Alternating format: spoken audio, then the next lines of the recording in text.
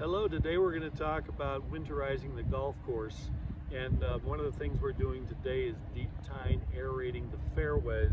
And what we're doing there is we hire a contractor to come in with some large equipment, and they poke holes in the fairways to get them open them up so that we can get air down in there and sand down in there and nutrients down in there, water down there, so the roots will have a place to grow. We're taking our deep tine down about 6 inches today.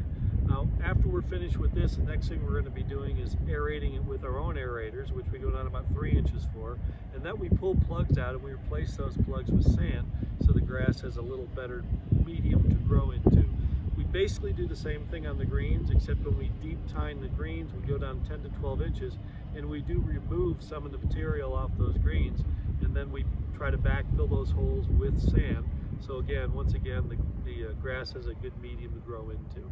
And we blanket those greens for the winter to keep them warm, so they don't freeze over and affected as much by the cold and the ice.